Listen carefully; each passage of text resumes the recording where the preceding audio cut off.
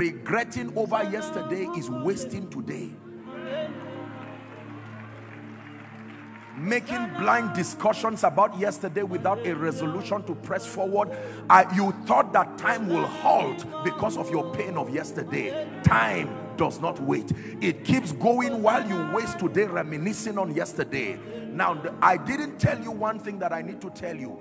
Yesterday is very jealous.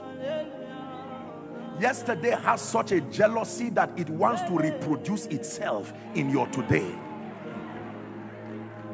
I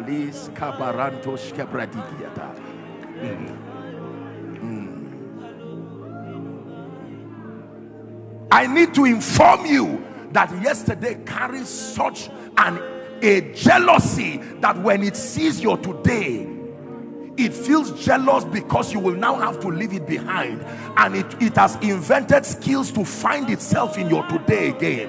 So you find out that this year becomes like last year, next year becomes like this year. The jealousy of yesterday, insisting to want to reproduce the pain, insisting to want to reproduce the problem.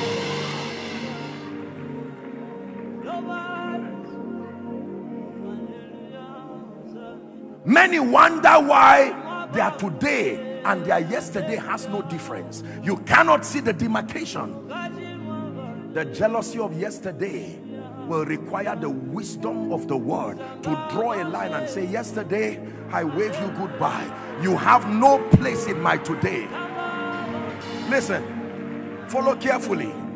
You invited me to speak to youth. The Bible says, remember ye not the former things. Is that in your Bible?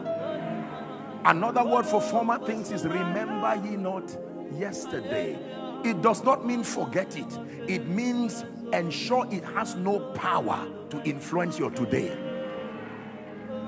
Then it says, neither consider the things of old, for behold, I do a new thing, it says, and it shall spring forth.